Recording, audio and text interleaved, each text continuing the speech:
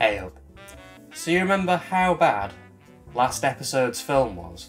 Well, somehow this one manages to be even worse. So bad in fact that I'd say this is the second worst film of the Vipco Collection so far. Drive-In Massacre still holds that #1 spot for me though. The Dungeon, otherwise known as Dr. Jekyll's Dungeon of Death, is a 1979, or 1982 if you believe this disc, American horror film, directed by, produced by, co-written by and edited by James Wood. No, not that James Woods, unfortunately. James Wood singular, who has only done this and directed 2 other porn films. And it's co-written and starring a fella called James Mathers. It's a slow and boring mad scientist film that just feels like a big old waste of time. Ah, the past, yes.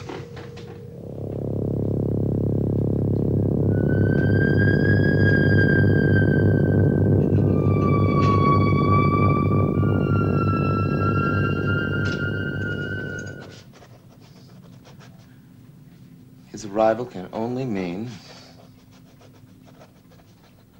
that I am finally on the verge of a breakthrough.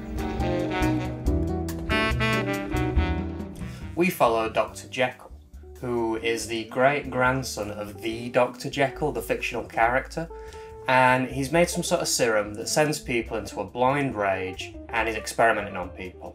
He's also kidnapped a woman who used to be his assistant and he's got some sort of thing for her, and his old professor is staying around at his, and he turns out to be the father of the girl who's been kidnapped. They just doss about, chatting for an hour and a half, some people die, and then the film ends. The film mainly consists of Dr. Jekyll explaining his experiments to the professor, or watching his experiments fight. And now this is where the film gets a little bit weird, because there's a lot of martial arts fights in this film.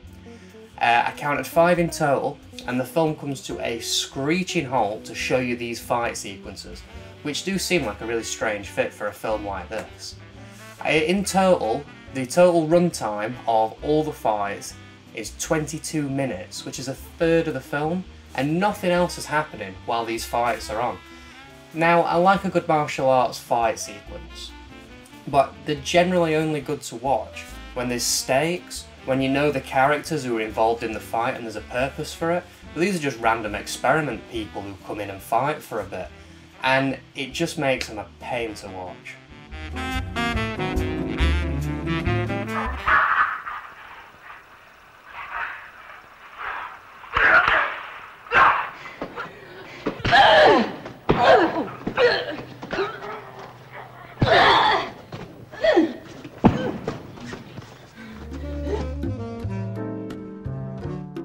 Let's talk about these characters.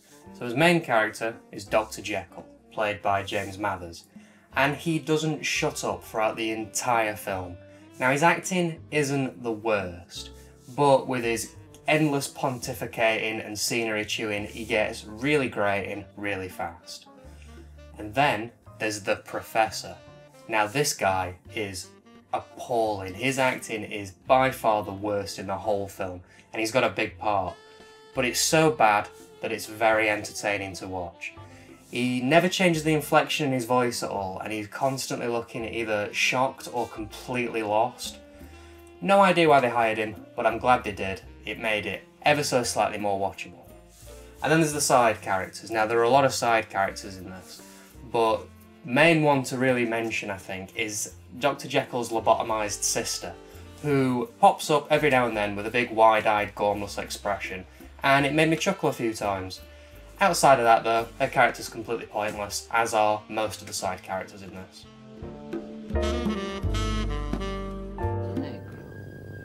Great Scott, Jekyll! He was cum laude at Oxford Medical the year you were expelled. My expertise is involved in the behavior of human beings, not their destruction.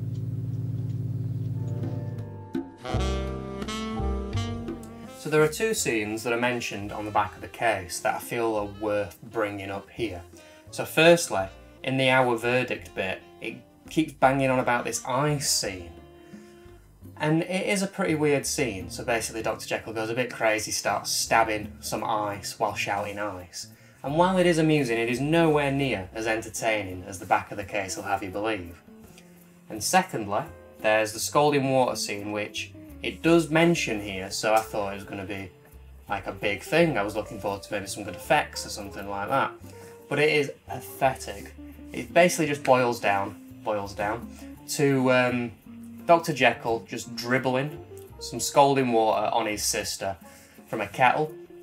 And it's brief, you can't really see anything, and then in the next scene, she's back to normal as if nothing happened. Completely pointless. Don't know why they brought it up on the case. Overall, with this film really, anything that's gore or effects related is either terrible or non-existent. I guess they spent all the money on the fight sequences. I said ice. You do know what ice is, don't you, Hunter? This is ice. Ice! Ice! Ice! Time to take a look at this print, I think. It's pretty terrible, really. It's in 4:3 aspect ratio, and it's even slightly off-centre in that. It looks like the film was shot on some really mucky film stock, and this copy is also a VHS rip on top with some pretty big flickers at one point. All the darks blend together and make it look like it was shot in some grey mud, which makes it really dull and unappealing. And let's see what's on the disc. Nothing new again. All 4 trailers repeated, chapter select, filmographies, which is a minute little section, and another really strange stills section with a really strange template of Dr. Jekyll pulling a stupid face. Disorientation? Paranoia.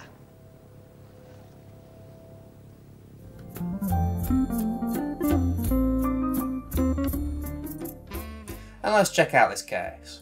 It really bigs this one up. It even has an Our Verdict section saying how much fun it was watching it in a specific cinema. It seems strange and kinda reminds me of the back of Ghost House with all the opinions and such.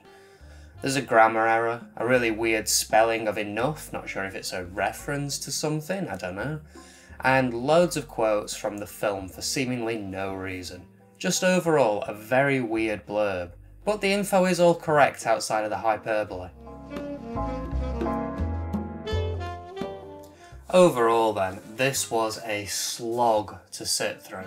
I was checking out by the 40-minute mark, and those fight scenes just killed any pacing that this film could have had. If you want a good mad scientist film with some amazing effects and a really fun plot, then just check out The Reanimator instead. If for some reason you do want to see this and you want a Blu-ray of it, then I'm afraid you're out of luck. This is your lot for the UK. So, we're not doing very well this half, are we really? 2 films down and both of them have been appalling. But I know for a fact that that's going to change next week, because we're checking out one of my favourite zombie films of all time. The Zombie Dead. And its redundant title.